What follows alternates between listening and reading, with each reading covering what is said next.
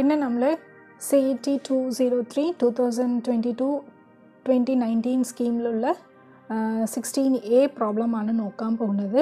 Okay, a reservoir discharges through a sluice 1.05 meter wide and 1.35 meter deep. The top of the opening is 0.61 meter below the water level in the reservoir and the downstream side water level is below the bottom of the opening.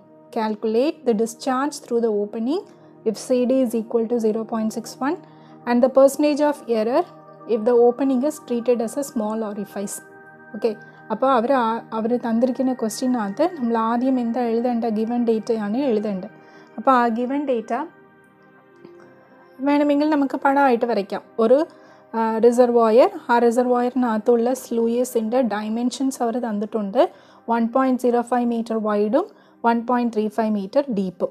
Okay, പിന്നെ അവർ തന്നിരിക്കുന്നത് water level, റിസർവോയറിലുള്ള water level എങ്ങനെയാണ് 0.61 metre below the water level in the reservoir. അതായത് ആ sluice ഗേറ്റിൻ്റെ top എൻഡില്ലേ, അത് 0.61 metre below the water സർഫേസിന് തന്നിട്ടുണ്ട്. അതുകൊണ്ടാണ് നമ്മൾ ഇങ്ങനെ റെപ്രസെൻറ്റ് ചെയ്തിരിക്കുന്നത് കേട്ടോ.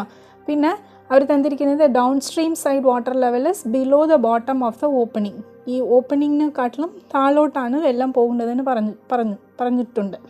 നമ്മൾ എന്താ കണ്ടുപിടിക്കേണ്ടത്? You have to find out what is the discharge that is your Q through the opening and also the percentage of error. Okay, അപ്പോൾ ഇതിനകത്ത് നമ്മൾ ഏത് ഫോർമുലയാണ് യൂസ് ചെയ്യേണ്ടത്? ഓക്കെ, ഇത് ഓറിഫൈസ്, റെക്ടാങ്കുലർ ഓറിഫൈസ് ആണ്. ഓക്കെ, റെക്ടാങ്കുലർ ഓറിഫൈസിൻ്റെ ഫോർമുലയാണ് യൂസ് ചെയ്യേണ്ടത്. നമ്മളിപ്പോൾ ചെയ്തിരിക്കുന്നത് റെക്ടാങ്കുലർ ഓറിഫൈസ് ഫോർമുല അപ്ലൈ ചെയ്തിട്ടാണ് കണ്ടുപിടിച്ചിരിക്കുന്നത്. അതായത് discharge through the large rectangular orifice ആണെങ്കിൽ 2/3 CD B √2G H2 power 3/2 minus H1 power 3/2. This formula is the discharge through the large rectangular orifice. പിന്നെ അവർ ഒരു ഇതും കൂടി ചോദിച്ചിട്ടുണ്ട്. What will be the percentage of error if you are treating this opening as A small orifice. അങ്ങനെ ആണെങ്കിൽ ക്വസ്റ്റ്യനകത്തെ അവർ ഇൻഡയറക്റ്റായിട്ട് ഈ orifice large rectangular orifice ആണെന്നുള്ളത് അവർ പറഞ്ഞിട്ടുണ്ട്. ബിക്കോസ് സെക്കൻഡ് ക്വസ്റ്റ്യൻ നോക്ക്, percentage of error if the opening is treated A small orifice. അപ്പോൾ already ഏതാ ഉള്ളത്? അതിനകത്ത് ലാർജ് റെക്ടാങ്കുലർ ഓറിഫൈസ് ആണ് ഉള്ളത്. അതുകൊണ്ടാണ് നമ്മൾ ഈ ഫോർമുല എഴുതിയിട്ടുള്ളത്. മനസ്സിലായോ? QL is equal to 2/3 CD B √2G H2 power 3/2 minus H1 power 3/2.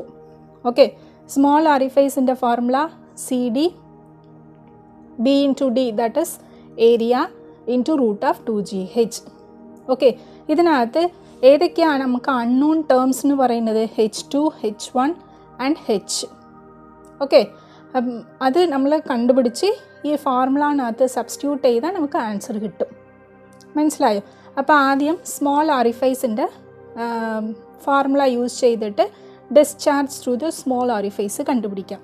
Okay, നമുക്ക് ഫോർമുല അറിയാലോ. QS is equal to CD into B into D into √2GH.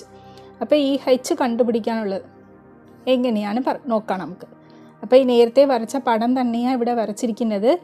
ഈ H എന്ന് പറയുന്നത് ഈ വാട്ടർ സർഫേസ് അല്ലേ, ഫ്രീ വാട്ടർ സർഫേസിൽ നിന്ന് ഈ സ്ലൂയിസ് ഗേറ്റിൻ്റെ ഏത് ഓപ്പണിംഗ് ആയാലും ആ ഓപ്പണിങ്ങിൻ്റെ മിഡിൽ കൂടി പോകുന്ന അത്രയും ഹൈറ്റാണ് നമ്മുടെ H. മനസ്സിലായോ? ഫ്രീ സർഫേസിലേന്ന് ഈ ഓപ്പണിങ്ങിൻ്റെ സെൻറ്റർ വരെ ഉള്ള ഹൈറ്റാണ് നമ്മൾ Hന്, ക്യാപിറ്റൽ Hന് റെപ്രസെൻറ്റ് ചെയ്യുന്നത്. മനസ്സിലായോ?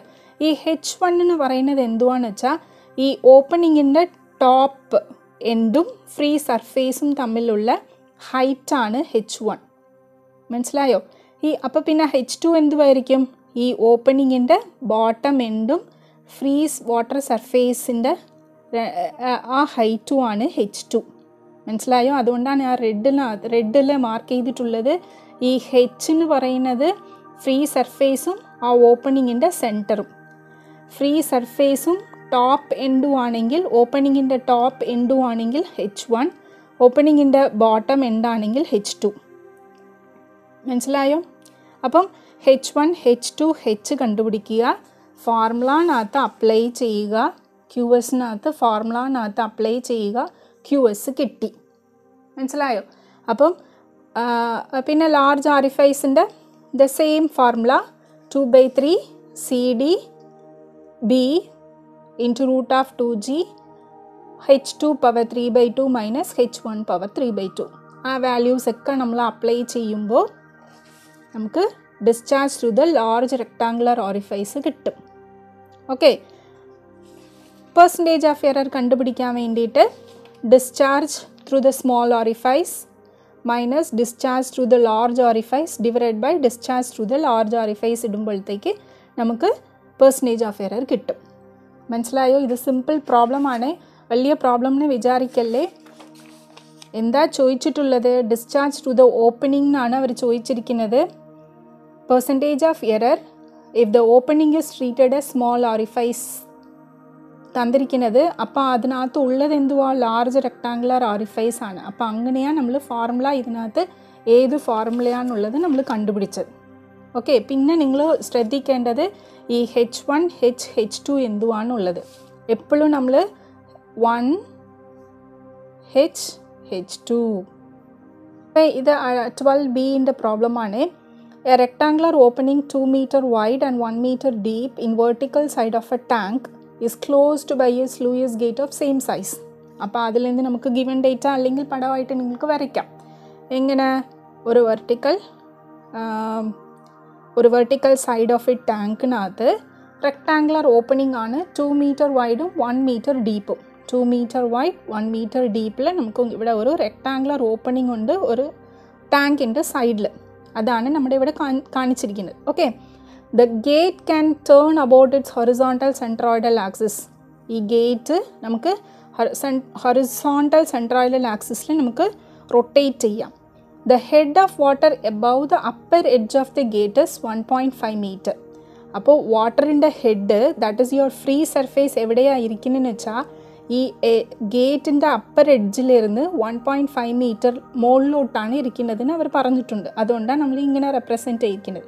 Okay, so what we have to find is the total pressure on the sluice gate. അപ്പോൾ ഈ ഗേറ്റിനകത്ത് വരുന്ന ടോട്ടൽ പ്രഷർ എത്രയാ അത് നമ്മൾ കണ്ടുപിടിക്കണം.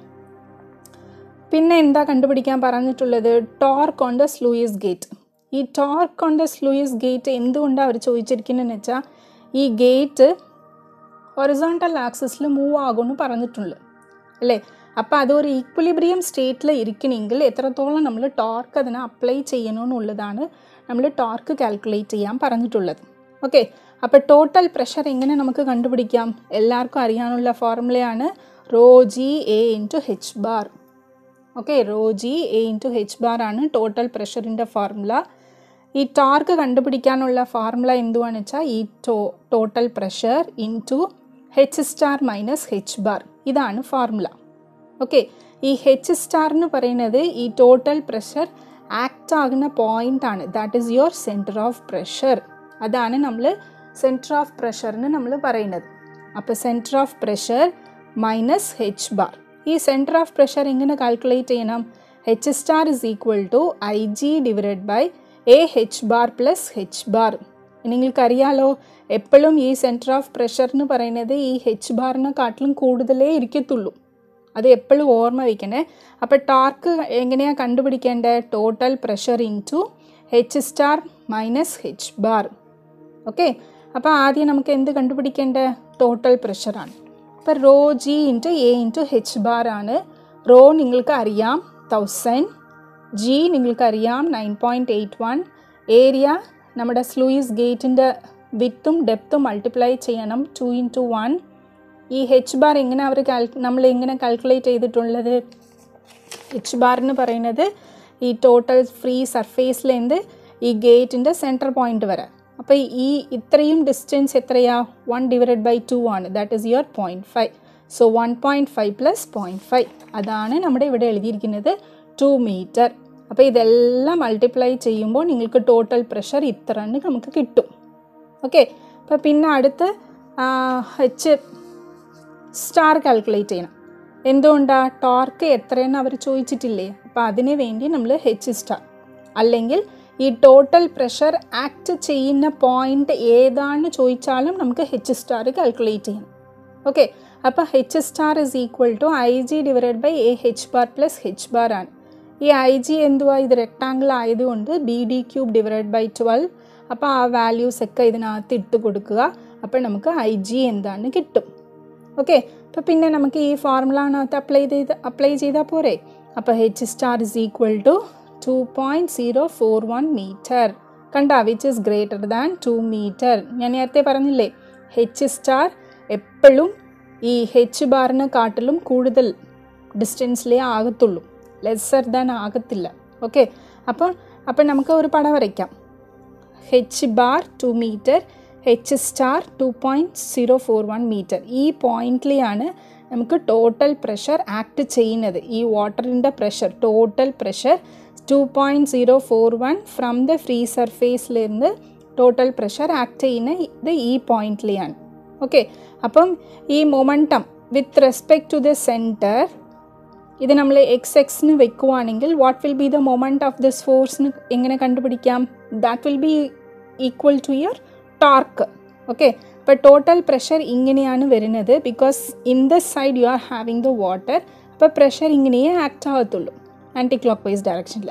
അപ്പോൾ moment എന്തുമായിരിക്കും? Total pressure into this distance equal to total pressure into H star minus H bar. അതാണ് നമ്മൾ ഇവിടെ കണ്ടുപിടിച്ചിരിക്കുന്നത്. ഓക്കെ, ഇത്രയും ന്യൂട്ടൺ മീറ്റർ ആണ്.